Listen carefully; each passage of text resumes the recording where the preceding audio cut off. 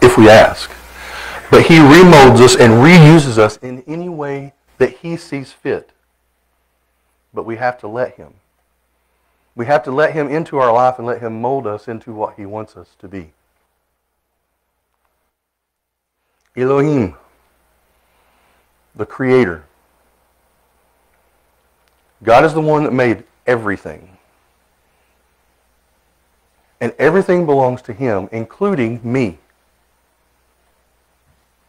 And He tries to use me in a way that He sees fit. But sometimes I don't allow Him to. He is the Godhead, the three-in-one. He is the God the Father. He is God the Son. He is God the Holy Spirit. He is the God that created everything. He is the Jesus who came and gave His life for us so that we could have everlasting life. And when Jesus was taken away, we had the Holy Spirit sent to us to guide us, to direct us, to help us in our everyday lives. Isaiah 43:7 says, "Everyone who is called by my name, whom I have created for my glory, I have formed him. Yes, I have made him." Whom I created for my glory. You were created for the glory of God. Are you shining for Him? Are you reflecting His will? That's all that I have for this morning. I thank you for your time. We never know the minds of those in the audience. If there's one or more we can assist, we ask you to come as we stand and sing the song of invitation.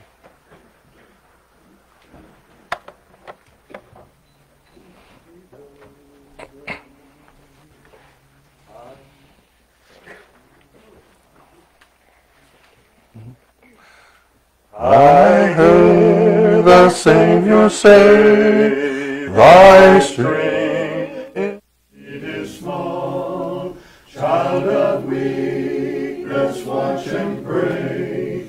Find in me thy all in all. Jesus paid it all to Him I owe. Sin had left a crimson stain, He washed it white as snow. Lord, now indeed I find thy strength and thine alone can change the leopard's spots and melt the heart of stone. Jesus paid it all to Him I owe. Sin had left a crimson stain, He washed it white as snow.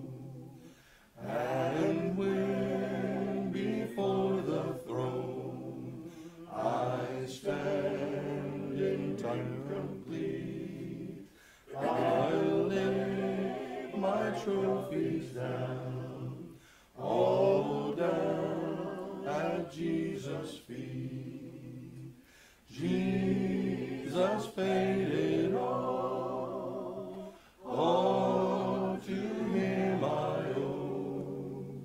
Sin had left a crimson stain, He washed it white as snow.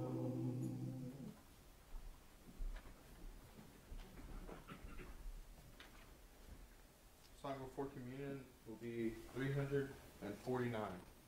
349.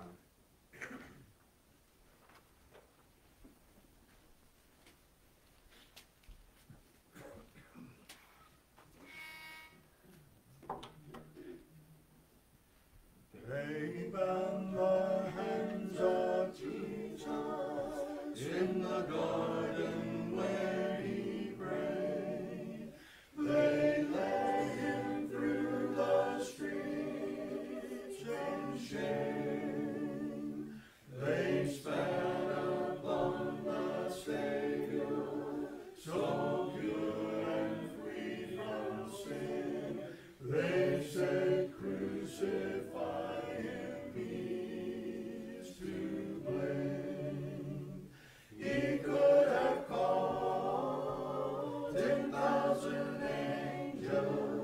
to destroy the world and set him free. He could have called 10,000 angels, but he died alone, alone, for you and me.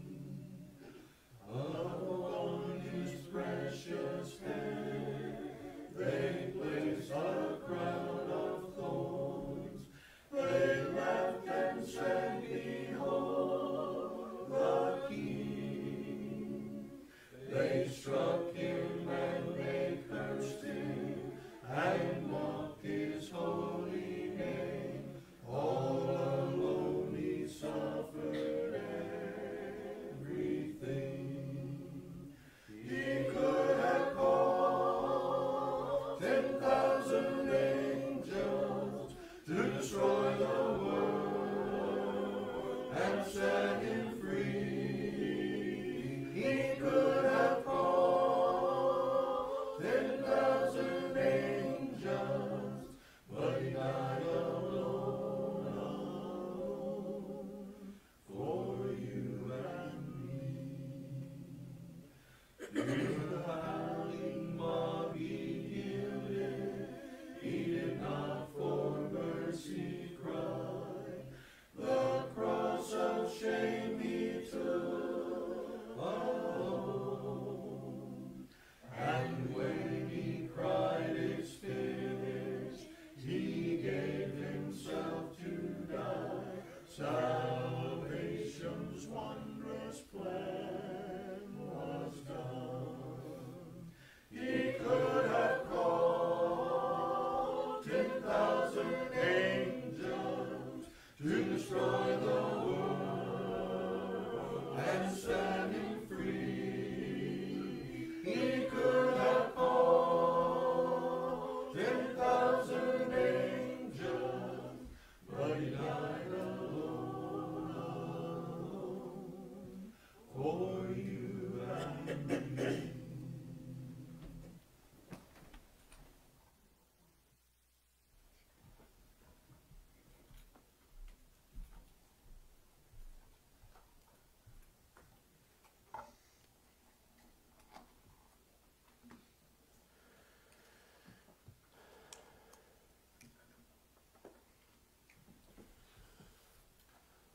Come around this table at this time as we are commanded to do on the first day of each week, to come around and commune with one another and to remember the sacrifice that Christ made for us.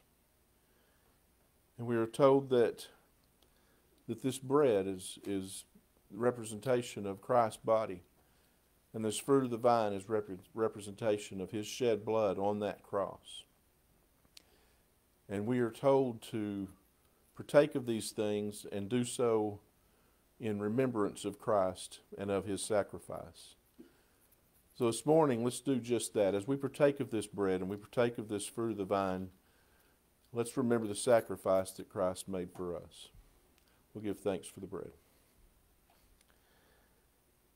Father, we come before you this morning to thank you for everything you give us, but especially, Father, we want to thank you for the privilege that we have of being your children, the privilege that we have to come around this table and to partake of this bread that represents Christ's body. And Father, we pray that as we partake of it, we do so in a well-pleasing manner to you. In Christ's name we pray. Amen.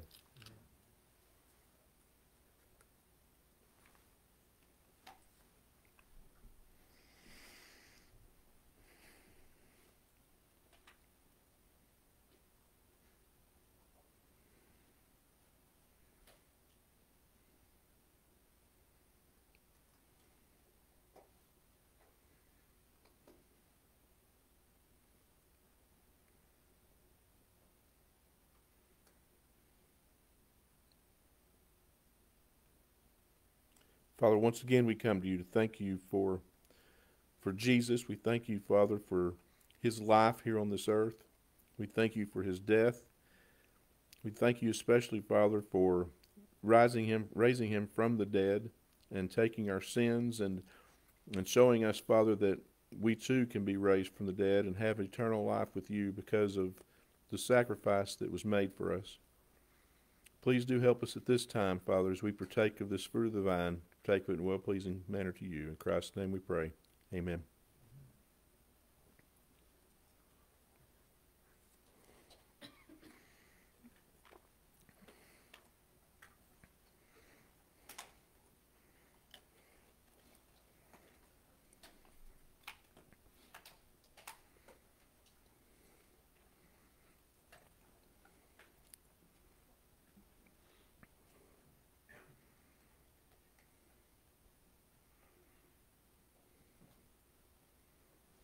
And that concludes the Lord's Supper. We do take this time now to give thanks for the many temporal blessings that we've been blessed with, and I think there's several ways posted up here that we can give back part of what we've been blessed with to continue the work of the church, and there's also a tray in the back that you can put your contributions in. So at this time we'll give thanks for our temporal blessings. Father, we also thank you for the comforts that you surround us with on this earth. We thank you for our jobs and our homes and all the many, many things that we take for granted every day, Father. We know all that we have comes from you, and we thank you for everything that we have. And Father, we ask that at this time we may give back part of what we've been blessed with, that we can continue the work of the church and help wherever we can. Continue to be with us, forgive us, and save us. In Christ's name we pray. Amen.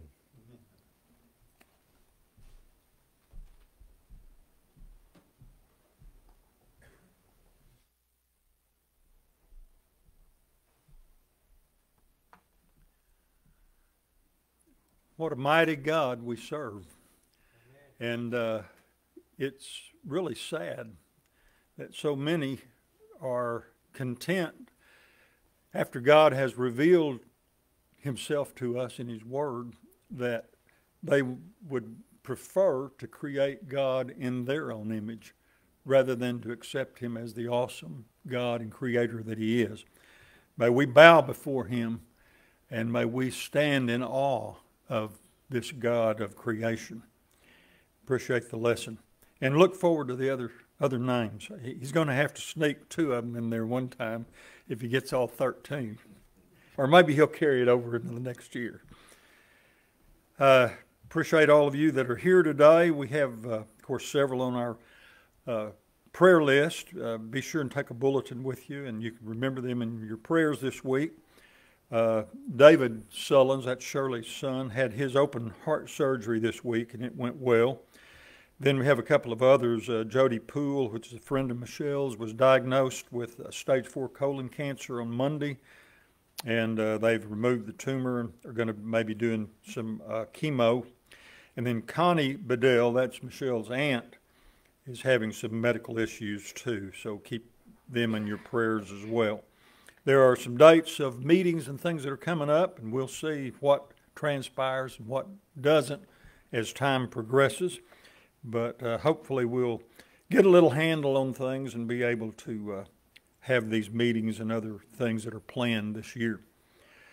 I'll remind you, if you hadn't got a calendar yet, there are still calendars back there. If you have somebody you'd like to give calendars to, take as many of those as you want, and you can distribute those to friends or family, whoever you'd like to give them to. After a few months in, you know, those calendars won't be too good, so grab them and take them. We'll remind you of the tub in the back for Seven Hills. We continue to collect for that ministry here in our community, and we've chosen to partner with Seven Hills because they do offer a lot of other services, and so we're able to assist them in the things that they offer.